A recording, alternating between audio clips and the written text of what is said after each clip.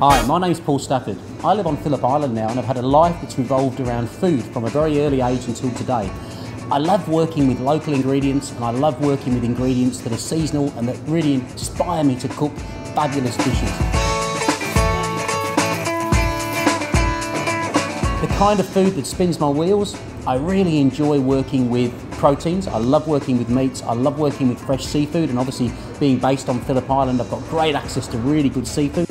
And I enjoy working with the team that we work with in the business. So Lionel, there's a lot of myths about olives, and I think one of the ones is the green to black olive myth. Now, olives ripen, don't they? And they go green, purple, black, is that right? Yep, that's right. In fact, most people, when they know we grow olives, say what you grow, green or black.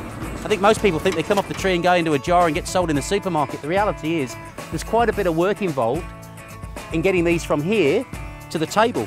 We get our kids involved in a lot of the stuff that we do. You know, we go up to Silverwater Winery on an annual basis. It's a bit of a road trip now to pick olives, which we then take home and get the kids involved in actually brining and then oiling those olives.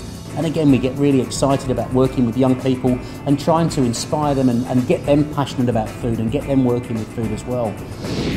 So here we go, plated up and ready to eat. Some pan-seared kiwi-wrap asparagus, some beautiful Bumberdine farm beef, a bit of an impromptu Shiraz grape jus, and a fabulous anchovy butter using Myrtleford's cultured butter. So a meal fit for a king. Let's get into it.